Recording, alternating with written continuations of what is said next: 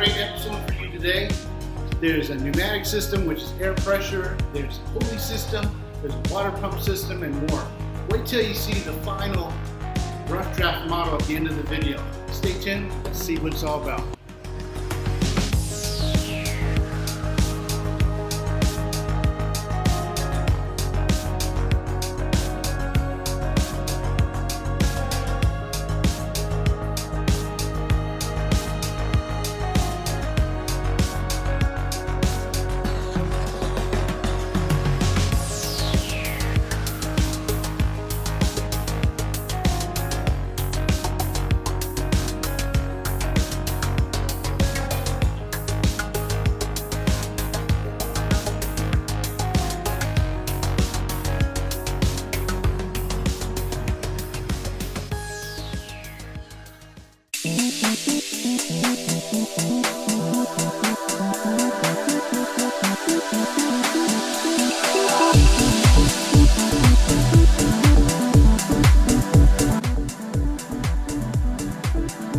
Interesting thing about the process, I didn't really know where to start and where I would end, but just to start building at what was in front of me.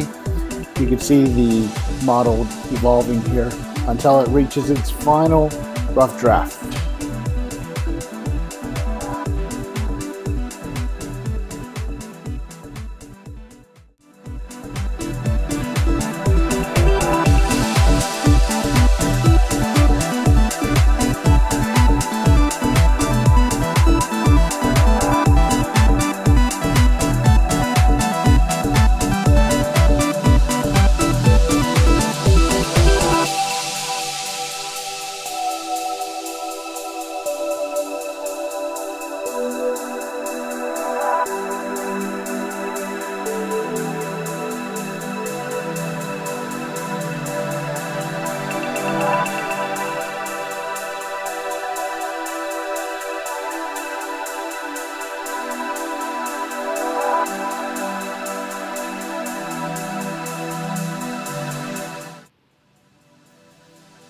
So here is the rough draft model.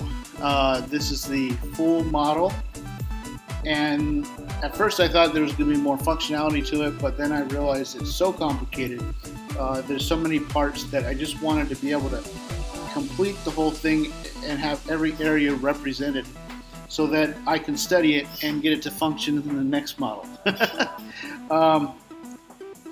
So there's a number of things that are working with this model. Here you have the syringe, the pneumatic system area, and then you have the chair which sits on this syringe, the pneumatic pump, and then you have a stick that goes to the water tank area, and the stick has a plug in it that's supposed to plug that area every time someone sits on the chair.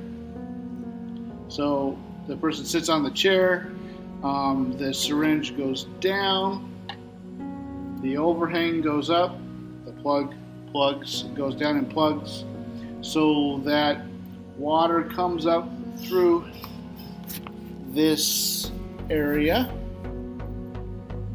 through the tube, flows off the overhang and back into the plug. They get up, that chair rises, the overhang lowers, the plug raises, allowing whatever water was poured into there to then go through the water tube to the pneumatic area, fill up that area for when the next person comes, sits down, pushes down the syringe, which raises the overhang, which plugs the water. You might be wondering what the stick is here. I was having issues with the counterweights. That's why you see all these rocks on here. And I then learned ultimately that I want to put my weights back here, because that's where the most of the force is, not here. I can get more leverage by putting weights back here. And I will make this area, this overhang longer, so that hopefully in the next model it will just simply drip. Well, let's see how far the water will actually flow.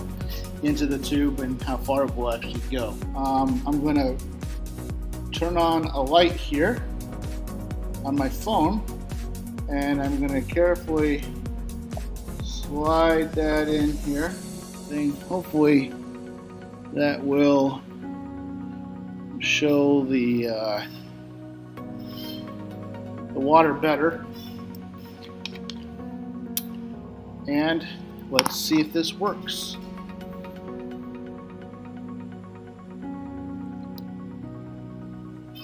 Oh my gosh, it went through there.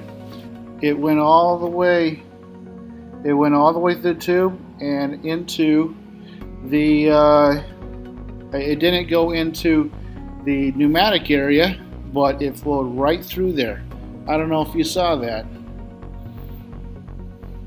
If you look right here, you'll see water dripping out of this as I pour the water into the water pump.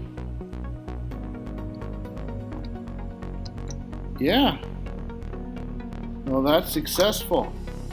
I'm excited about that because that means that as soon as I'm able to get a better connection to this area, the water will go into that, fill that up, and then the pneumatic syringe pump will push the water up the tube and out and start the cycle. It's awesome. Hey, what are you doing? Come on. You want to go play? No. Go.